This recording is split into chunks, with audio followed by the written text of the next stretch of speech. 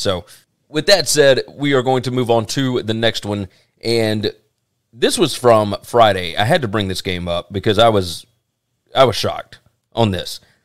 Iowa 54, Maryland 14. Did you see this coming? Yeah.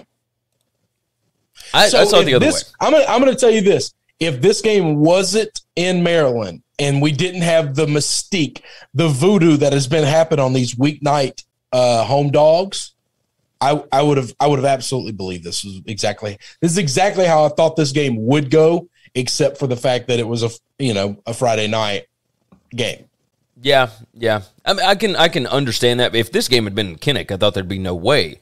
But the home dogs, just everything about it seemed like, and of course, there's the philosophical shift that I've had in college football over the past however many years, where we've discussed great offense beats great defense these days because of the rule changes and everything else. The way that teams use space now, I thought that's how we would get this because Talia Tagovailoa, like Baby Tua, had come in as the number 2 PFF graded quarterback in the country. He had zero turnover-worthy throws. And I understand he hadn't played anybody, but also Iowa had not played an offense like this.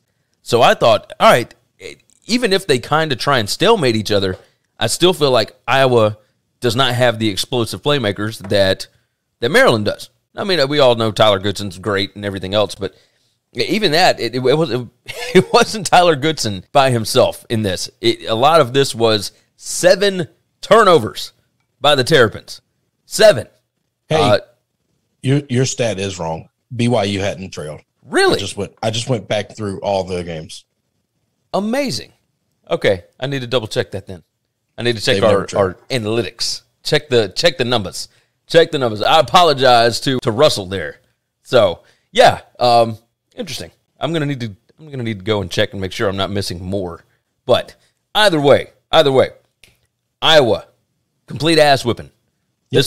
This was a train wreck for Maryland. They thought this was going to be a big night. You remember they had this again a few years ago, and Penn State came in there and beat them 59-0. Yeah. I mean, it's the same situation. So if I ever bet on Mike Loxley again, I need you to just remind me, hey, no, you've done listen, this. When they play power teams, they get destroyed. When they play other finesse teams, they can outrun them. Listen, Baby Tua is starting to look like Big Brother Tua more and more every day. Okay. Mike G said at one point Iowa had more second quarter touchdowns than Maryland had run second quarter plays. That's insane. That is so insane. It really is. That was just a disaster on Friday night.